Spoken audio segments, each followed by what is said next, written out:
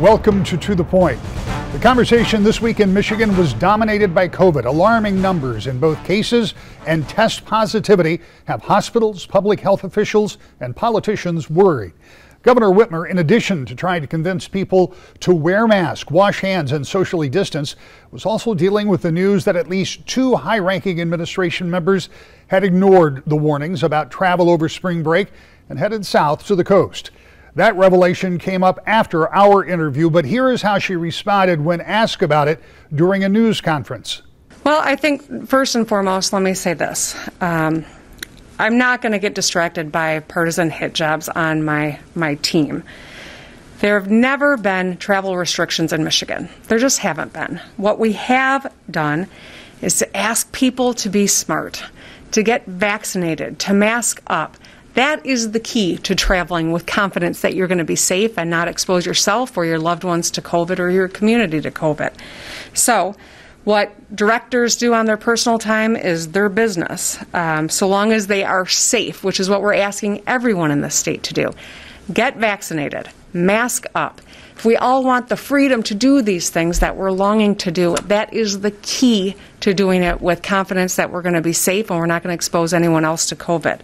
So go get your vaccine is my strongest response to everyone who's watching. That's the crucial component to us getting through this moment, and that's exactly what we are promoting within state government and across the state.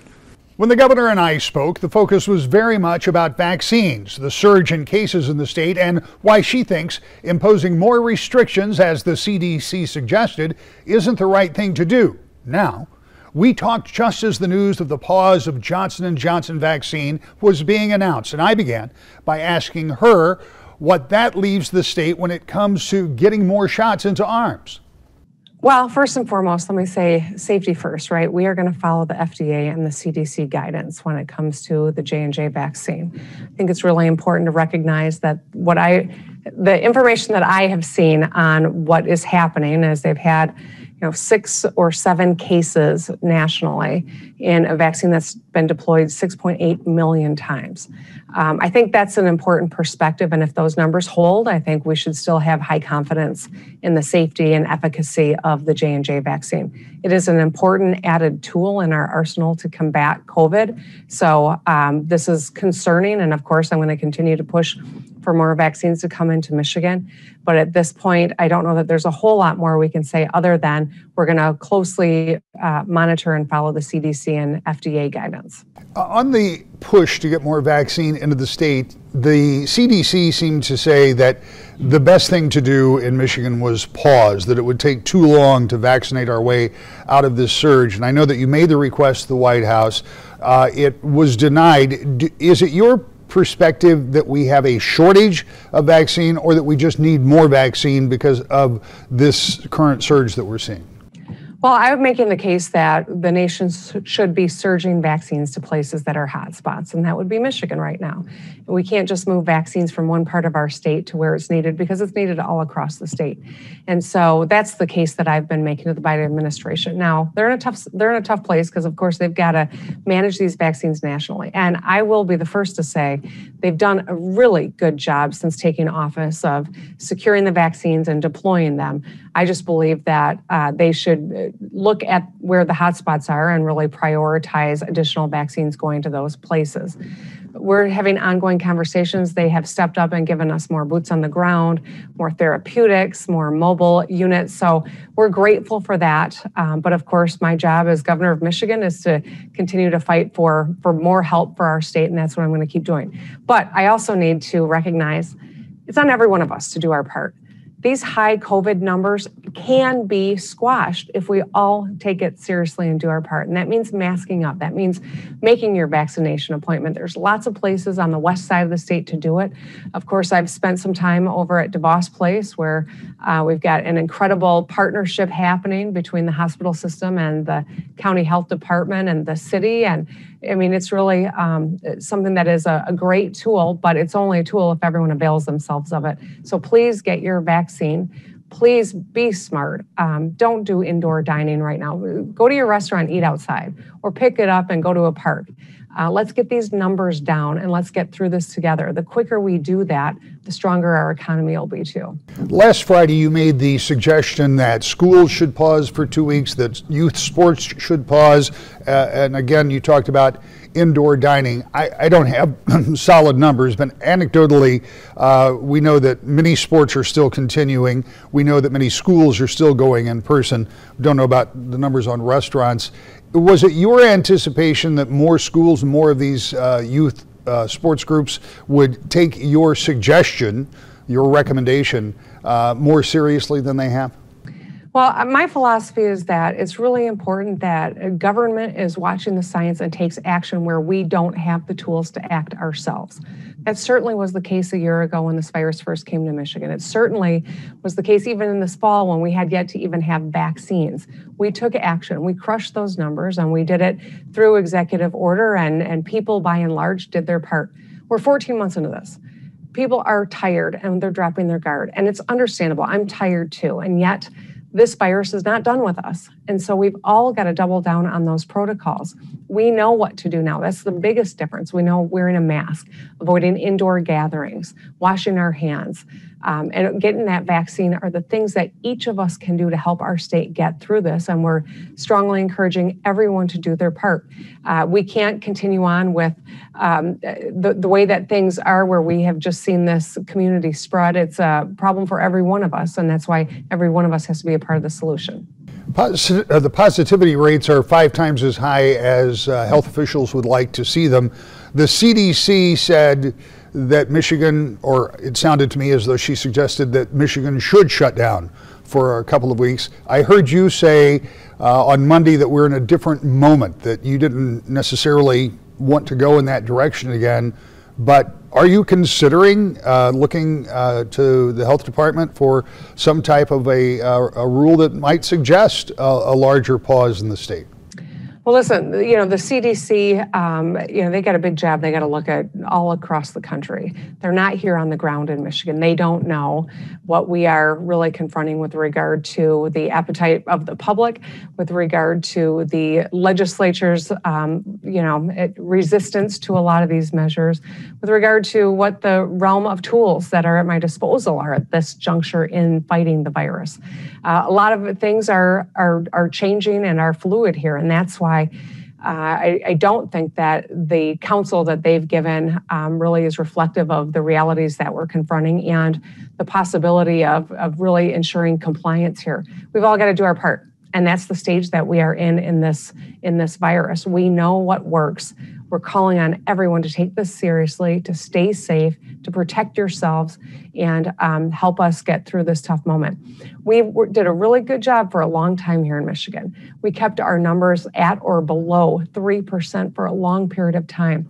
14 months in, we're tired, and that lack of following the protocols, coupled with big reservoirs of people in our state that don't have antibodies because we kept our numbers down. You add variants to the mix, which we have a lot of variants in Michigan, and that's precisely why we're seeing such growth in our positivity numbers. Now, the good news is it's not as severe as what we saw in the past. The numbers might be as high, but what is happening in terms of when people present into our hospital systems, they're younger, they're not going on ventilators the way that we were beforehand. I'm not minimizing it because our hospitals and our hospital staff are stressed out. But it's a different moment, and that's why it's really crucial that everyone takes this seriously and does their part.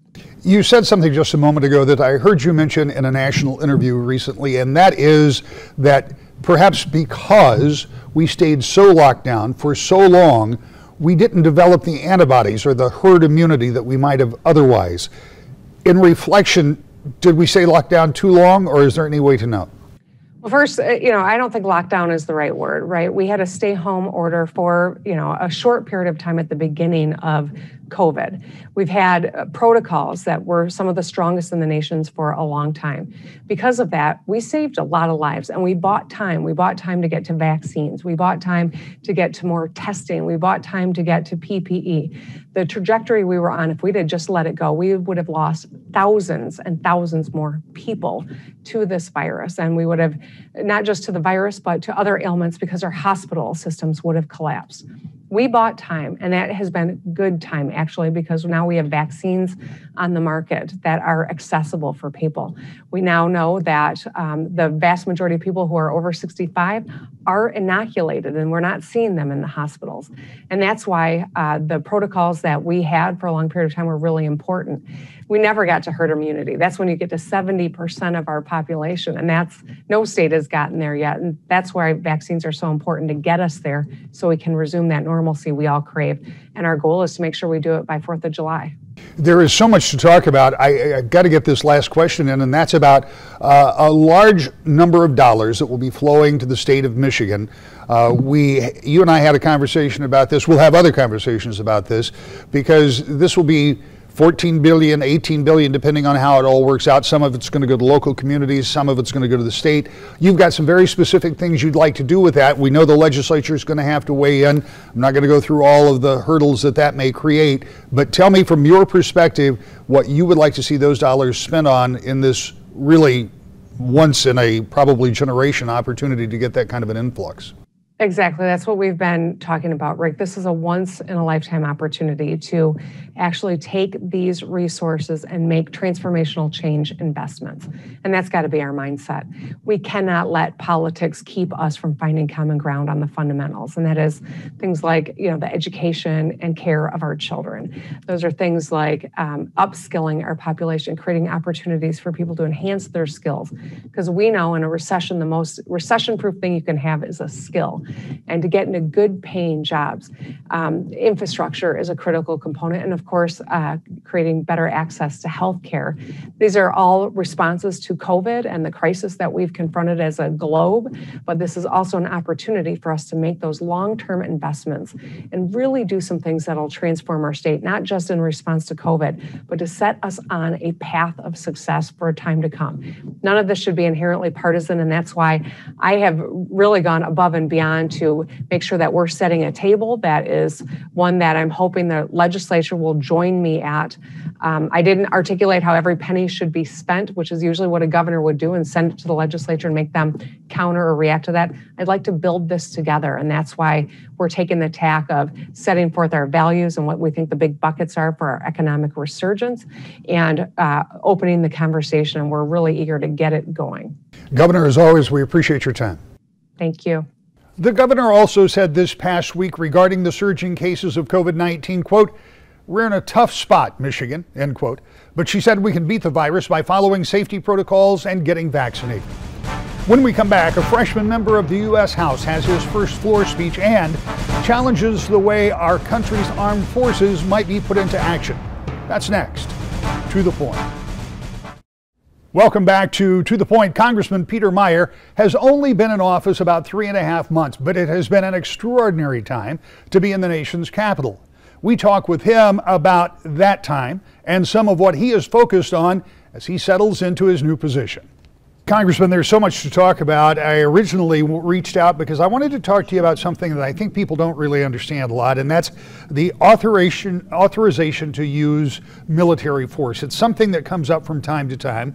Congress is supposed to have input into that, but there are some really open-ended engagements out there. We're going to talk about one of those again in just a little bit, but talk to me about your efforts when it comes to these so-called AUMFs. Yeah, well, thank you, Rick. So, you mentioned input. Congress retains the war authorizing capabilities in Article 1 of our Constitution. And all too often, the Commander-in-Chief in Article 2, the President, has really run roughshod over that constitutional responsibility, and Congress has not done much to assert its prerogative in this area. So in order for us to go to either declare war or to authorize hostilities, we need to pass what's called an authorization for the use of military force. We had the 2001 AUMF authorization that presaged our activities in Afghanistan and the broader global war on terror, the 2002 AUMF, which was our authorization to deploy forces into Iraq in 2003. And then we've had prior ones as well, some of which are still on the books. The 1991 AUMF for the Gulf War, that's still active and open, and the 1957 AUMF that President Eisenhower had to go and check communist influence in the Middle East. So I'm part of a bipartisan group that's seeking to reform and modernize these efforts, starting with the repeal of the 2002 the 1991 and the 1957 AUMFs, and then looking at strong reforms of the 2001 AUMF, which has been stretched beyond its original intent. That would include the activities in Afghanistan that this week the president said will come to an end on the 20th anniversary of the attacks of September 11th. You were there, both military and civilian. You know what was going on the ground. Give us your take on the president's decision, and this kind of ties in with what you're talking about with doing away with the authorization. Yeah, so I supported the Doha agreement that the Trump administration had negotiated that originally had a May 1st withdrawal date. I think it's understandable, but the Biden administration wanted to reevaluate and have their time since taking office to assess and have their plan. So I'm heartened to see that President Biden has chosen just a few month extension of that to withdraw all remaining forces from Afghanistan. Right now, those force levels are around 2,500 troops. So it's a small fraction of when we used to have over 100,000 American soldiers, sailors, airmen, and Marines stationed there.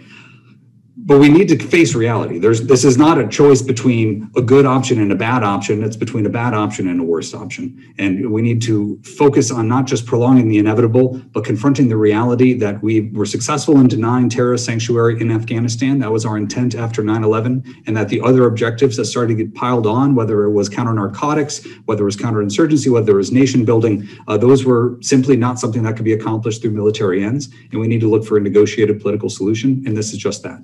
I hate moving along so quickly, but there are so many subjects. This past week, you visited the southern border, and we now know that that has grown to a critical mass with facilities that we are seeing some indication are horribly overpacked. What did you see when you were down there, and what, if anything, can Congress do to work with the administration to try to mitigate some of what's going on there? Yeah, I serve on the Homeland Security Committee, and we have oversight of the Department of Homeland Security and Border Patrol and the other entities that are in charge down on our border. I was stunned. I had seen some of the photos, but until you see children 2, 3, 4 years of age, sitting in these small cages, until you see just the massive amounts of folks that are coming in, some who have legitimate asylum cases, many who are arguing asylum without the credible fear requirement, and many who are just seeking a better life for their families. But we are creating this incentive for folks to come over based on the messaging that's been coming from the highest levels, and that's resorted in extremely large numbers. Now, we saw a large surge in 2019, but even compared to those years, we're still over 30% from those record highs, and the numbers continue to go up. And that's resulted in just tremendous amounts of narcotics coming across the border as well, because all of the human trafficking that's occurring, you don't cross the southern border illegally without paying off a cartel. Now, that can be $1,000, $3,000 for a Mexican national. For other countries in the Northern Triangle, it can be upwards of $10,000. Right? There are set amounts that are being paid. The cartels are benefiting from this. They're using that to distract our border forces so that they can put in drug smuggling routes in other places. But this is an ongoing humanitarian crisis, and catastrophe will happen. We're going to see in the spring rising waters in the Rio Grande. We're going to see higher temperatures, and the possibility that folks who are being put on this trek because they think that they will be welcomed in and that this is the pathway that they should be pursuing. They're putting themselves in risk. They're putting their families at risk. And we need to own up for our responsibility in this and not have the United States government essentially be the last leg of a human trafficking operation. When you think about solutions, there is whatever the immediate solution may be, but for decades, since I was on Capitol Hill, we've heard elected officials talk about the need for comprehensive immigration reform. With Congress more divided than ever, in my opinion, is that possible? I'll be honest, Rick, I don't know. My hope of the possibility for bipartisan cooperation when coming into office, I'm part of the Bipartisan Problem Solvers Caucus. My initial hope has been pretty well dashed. We've seen, frankly, since the Democrats retook the Senate on January 5th, we've seen just power politics and overplaying their hand. I know you might ask me about the attempts to do away with the filibuster and pack the Supreme Court and things that were considered outlandish during even the Democratic presidential primary campaign now seem to be what the Democratic Party itself stands for. And so this majoritarian impulse to really run roughshod over norms and traditions of governance. It worries me because it basically makes it impossible for anyone operating in good faith on either side to come to common sense understanding and seek bipartisan agreement. Yeah, and I do want to talk to you briefly about the Supreme Court. The notion that you would add a number of new justices to the Supreme Court, obviously not something you're in favor of, but what would that do for the respect of the almost reverence that I think many in this country hold towards the Supreme Court, because they are the final arbiter in so many very important decisions? I mean, the last time this was floated in a serious way was during the Roosevelt administration, and it nearly caused a constitutional crisis. And even Franklin Delano Roosevelt, in the height of the New Deal and his commanding authority and role over the country during the Great Depression, realized it was a step too far. It is astounding. It frankly leaves me a little speechless. The Democrats right now, their attempt, and we've seen this with frustration over not being able to get Republican support on legislation. I assure you, if there is good faith effort to make sure that some of the worst elements of the bills that are passed are mitigated, and that it's done with a consideration for what their actual impact will be on the country, there are folks who'll be willing to support that. But not if it's my way or the highway. Take it or leave it. We're going to pass this with or without you. It's going to be no wonder that there isn't that bipartisan members are not willing to sacrifice way more than the other side is willing to give up. And frankly, I mean, just packing the Supreme Court will be, I don't know what's worse than poisoning the well. I mean, this would be poisoning, the entire watershed, the entire region. This is really just an inconceivable breach. And we've seen in the past, Harry Reid, when he exercised the nuclear option in 2007 to go from a 60 vote to a 50 vote majority in order to appoint lower court judges, that came back to haunt the Democrats. They came back to haunt them as well when they abolished that for Supreme Court justices. So this is just an accelerationist politics that is not going to end well for the party pursuing it or for the country as a whole. And quickly, in the time that we have left, a milestone for a new congressman. You made your first floor speech this past week. What was that like, and what was the message you had? Yeah, I've been very active on the committee side and trying to lay the groundwork for some longer term legislative priorities. So I haven't focused too much on speaking on the floor, but I was proud to speak in support of an effort to extend the scheduling of fentanyl analogs. So fentanyl is this chemical substance that's been added to heroin. It's made it more addictive. It's been one of the constituent causes of our increase in opioid overdoses. The latest CDC data that came out yesterday showed a 30% increase in opioid fatalities. I think 87,000 Americans died from September 2019 to September 2020 because of heroin and just overdoses in general. So right now, the scheduling for that expires on May 6th. Which will make it harder for our law enforcement to really target these analogous substances that have that same impact as fentanyl. And we were hoping to get that on a floor vote, and the Democrats shot it down, unfortunately. So what's ahead as legislators get ready for more serious budget talks in Lansing? And in Washington, is straight party line voting the new norm? We'll talk about that when we return to The Point. In Lansing, legislators need to get busy on budget talks if they hope to have a budget to the governor by late spring or early summer. With the state awash in federal money and plenty of disagreement on how to use it, that may be easier said than done. In Washington, the president's Americans Job Plan is drawing high praise from Democrats and no takers on the Republican side.